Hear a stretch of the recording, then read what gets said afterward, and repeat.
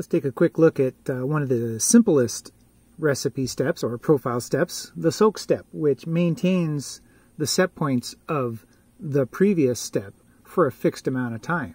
So let's look at an example. Let's log into the controller so we can write a profile, lowercase CTEK. And we can go to profiles from the main menu. Let's create a profile. And make a good name. Test is always good. And let's create some steps. So, first step, let's change this to instant change. Let's set the controller to 150C. And let's make it take 1 second, so a real fast change. And let's set the vacuum to 500 torr. Let's enable vacuum control on, and that's it. That's step 1. Okay, now let's add in our soak step. So let's change this to soak. Alright, so notice, no set points, just time. So let's change this seconds to 15 seconds. We can see that we can change the events in a soak. So we want to make sure we leave vacuum control on.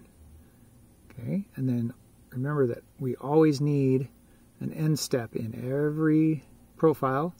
We're going to set the profile to user for the end actions, so it always goes back to where it was unless we want to change that. And vacuum control, let's go ahead and turn it off. Done. Okay, so now let's run this profile, see what happens. So we get a 1 second step, boom, it's done. And now we're in this 15-second soak step. Notice we set the target is 150 and 500, but the oven isn't going to get there. But we're soaking for 15 seconds. So let's say and now the recipe's ended.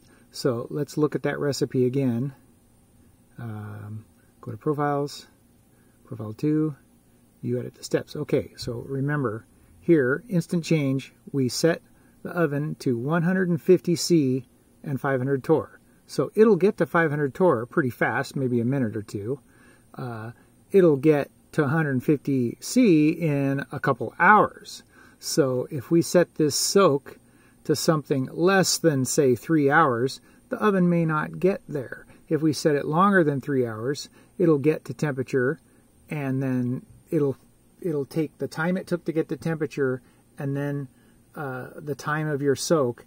The total of the amount of time is the soak time. So if we set the soak for 10 hours, and it takes 3 hours to get to temperature, we'll have 7 hours while we're at temperature. So this is not an intelligent step. It's just a timer for 10 hours.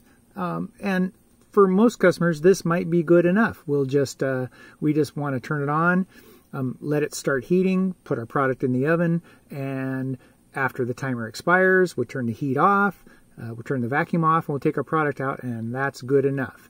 If we want to have a more intelligent recipe where we wait until we're at a certain set of conditions before we start the soak, then we'll have to use a little more advanced recipe step, which we can talk about in the next video, which is the wait for. So we'll talk about that in the next one.